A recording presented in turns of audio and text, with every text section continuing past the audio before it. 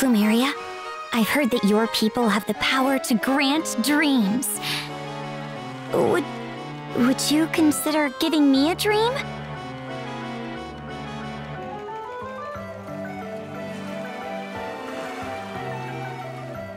What?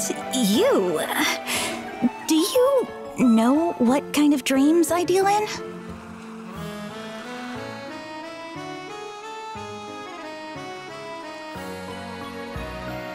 Well, no, to be honest.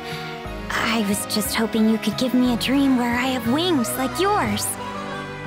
Flying under your own power like that, it just seems like it would feel so good. Well, my dreams are not like that. You see, the dreams I give are especially intense.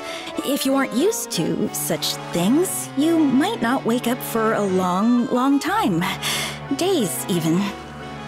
Besides, we have this beautiful view of the ocean. What do you need with dreams when the real world is so lovely? Oh, you're right, of course. Thank you, Plumeria. It means a lot to have you looking out for me like that. I'm so glad we became friends.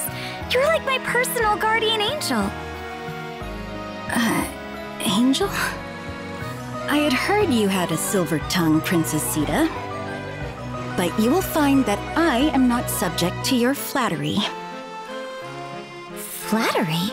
Oh, no, Plumeria. I just like having you as a friend, I swear. You really do, don't you? Very well.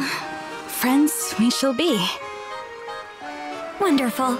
In that case, my dear friend, we can't let this ocean go to waste. Let's go for a swim.